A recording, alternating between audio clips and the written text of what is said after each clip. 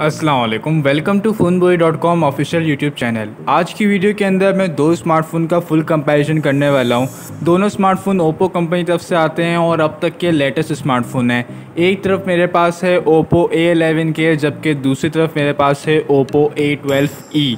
यहाँ पे Oppo A11k और Oppo A12e को ओवरऑल देखा जाए तो आपको ज़्यादा कुछ डिफरेंस देखने को नहीं मिलता। एक दो चीज़ों के अंदर डिफरेंस है, वो मैं आपको वीडियो के अंदर बता दूंगा, तो वीडियो पूरी देखेगा। यहाँ पे वीडियो स्टार्ट करने से पहले आपको बताते चलें कि अगर आप Oppo A11k या फिर Oppo A12e या फिर किसी भी स्मार्टफोन से मुतालिक इन्फॉर्मेशन में इंटरेस्टेड हो तो Phonebolee.com को विज़िट कर सकते हैं, लिंक आपको डिस्क्रिप्शन में मिल जाएगा। यहाँ पर डिस्प्ले से बात को स्टार्ट की जाए तो दोनों स्मार्टफोन के अंदर आपको 6.2 इंचेस का IPS LCD डिस्प्ले मिलता है, ड्यू ड्रॉप नॉच वाला।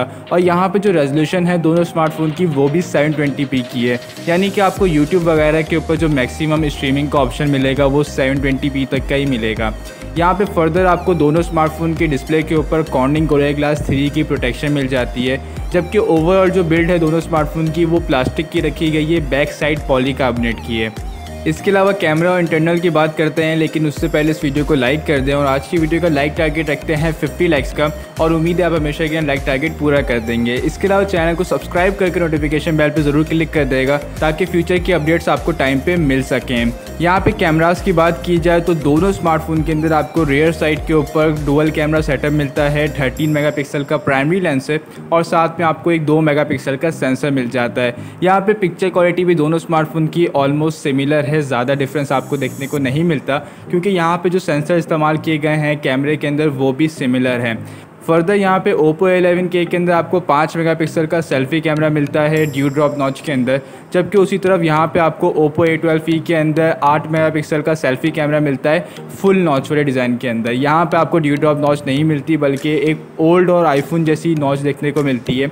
इसके अलावा यहाँ पे इंटरनल्स की बात की जाए तो Oppo A11k के अंदर आपको MediaTek Helio P35 का प्रोसेसर देखने को मिलता है, जो कि 12 नैनोमीटर के आर्किटेक्चर के ऊपर फैब्रिकेटेड है, जबकि उसी तरफ यहाँ पे Oppo A12e के अंदर आपको स्नैपड्रैगन 450 का प्रोसेसर मिलता है, जो कि 14 नैनोमीटर के आर्किटेक्चर के ऊपर फैब्रिकेटेड है। यहाँ पे परफॉर्मेंस वाइज बात की जाए तो Oppo A11k काफ़ी हद तक अच्छा परफॉर्म करेगा Oppo A12e के मुकाबले में, और यहाँ पे ओवरऑल जो परफॉर्मेंस है बैटरी के मामले में वो भी Oppo A11k की ज़्यादा बेहतर होने वाली है। इसके अलावा यहाँ पे दोनों स्मार्टफोन के अंदर आपको 4230 mAh की बैटरी मिल जाती है, और साथ में चार्ज करने के लिए कोई फास्ट चार्जिंग का ऑप्शन नहीं मिलता। यहाँ पे दोनों स्मार्टफोन के अंदर आपको 10 वाट की स्टैंडर्ड चार्जिंग देखने को मिलेगी।